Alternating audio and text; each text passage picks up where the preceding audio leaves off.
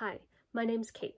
I am a high school math teacher. I just finished up my 16th year teaching, and I thought that I would show you guys today how I use my iPad when I'm teaching. This is probably the most used item that I have for teaching, and I thought that I would just share that with you guys. So let me switch over to my iPad and we will go ahead and get started. So I'm going to start by finding my PDF, which I save in my Google Drive. So I'm going to open up my Google Drive.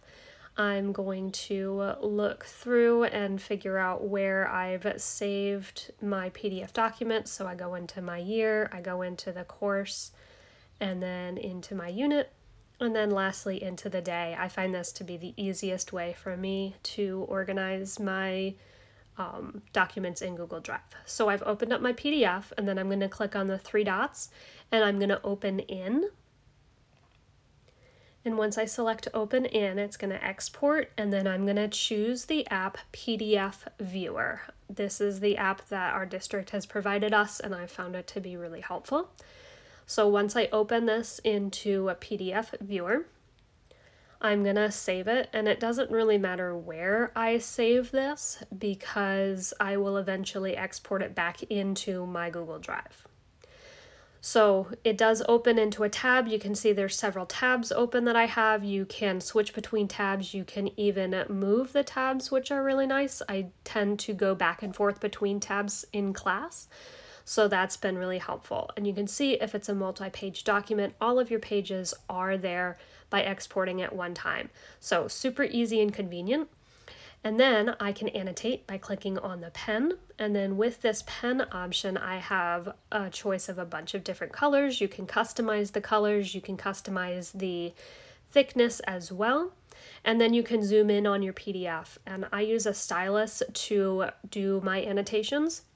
One of the pens that I use is the Logitech Crayon, and I really like that one. So I can annotate as I'm going through the notes with my students. I can move around the PDF. In geometry, we have so many pictures, so being able to draw right on the pictures has been really helpful. Changing the thickness, I can change the opacity of this as well, so it's easier to see through, more like a highlighter. And then the ability to erase things, constantly making mistakes, so need to erase, or as I'm talking through things, I can mark things up and then erase them because I don't necessarily want them on the final thing. I can also add lines, there's rectangles, there's ellipse, there's polygons, so there's a lot of different options that you have to create different shapes. This isn't something that I use as much in geometry. I think if I was teaching algebra, I would use some of this a little bit more. The other nice thing is that you can import pictures either from your camera or from your camera roll. And I do use this often when, I want to pull up a picture. Oh, here's something, we were talking about. I can pull it up into the PDF. And the nice thing is that you can mark on the picture as well, just like you did on the PDF. So, there's the big fat highlighter, change it back to something that's going to be a little bit easier to annotate on, and you can see you can draw right over those pictures. So that's helpful too, and you can see it's right in the document along with everything else.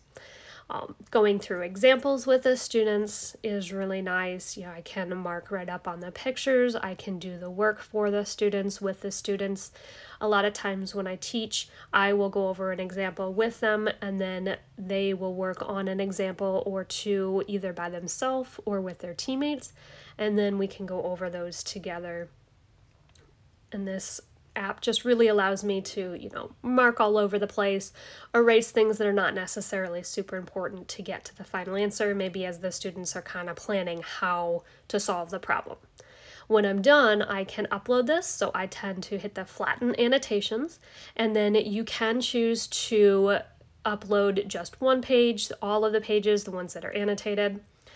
And then I send these back to my Google Drive, so I click on my drive, and then I save them in the exact same place where I had the blank PDF, and that just makes it easiest for me to find.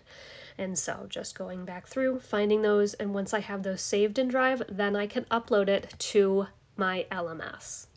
So I hope that helped you guys. If you were looking to incorporate using your iPad in the classroom, I definitely recommend The app that I use, the PDF viewer or something similar, it makes it so easy to create these the PDFs to use in my classroom, and it really doesn't take me any extra time. I don't have to recreate anything else different than when I give my own students. So if you liked this video, please like it. If you are interested in following along more with my journey, please subscribe, and I will see you guys next time. Bye.